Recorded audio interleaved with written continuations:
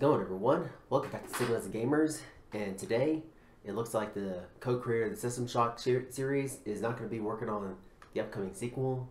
Well, that has yet to been announced, and without any further ado, let's go ahead and dive right into this. So therefore, despite speculation, System Shock co-creator Warren Spector and his studio Otherside Entertainment has been working on System Shock 3 since 2019. While Otherside announced that the long-awaited sequel development has transferred over to Tencent in 2020, it was unclear at that time whether Otherside will remain involved in the project in some respect. However, after the game AIM beat, Spector confirmed that Otherside is totally divorced from the project, and Tencent is now its only developer, and that's what he has to say. There's not much to say at this point. Tencent is taking the franchise forward. It'll be up to them to say what they want to say.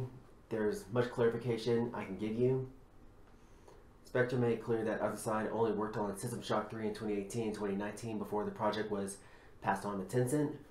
Spector added that Otherside had at a maximum 17 employees on the project, but said the problems involved in passing other projects on never made him think he should dissolve the company despite having to make layoffs.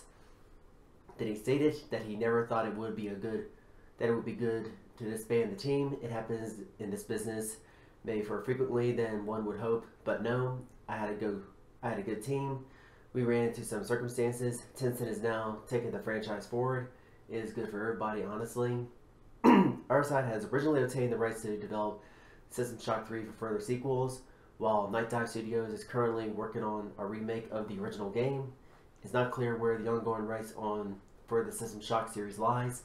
Tencent is a Chinese developer and publisher best known for his work on mobile games, including Call of Duty Mobile.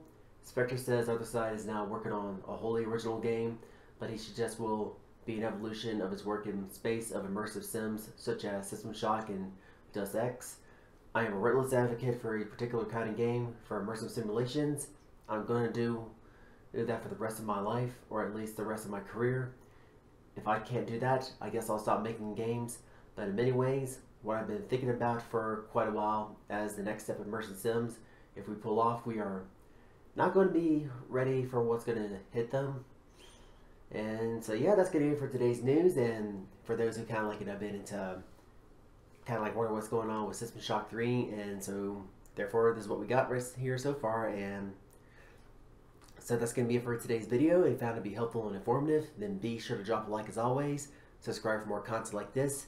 Hit the bell to be notified when my next video is going to drop, and you got your thoughts or opinions, then be sure to sound in the comment section below, get a discussion going, because I would like to hear your thoughts on this. And yes, and again, thank you so much for watching, and we will catch you all in the next one.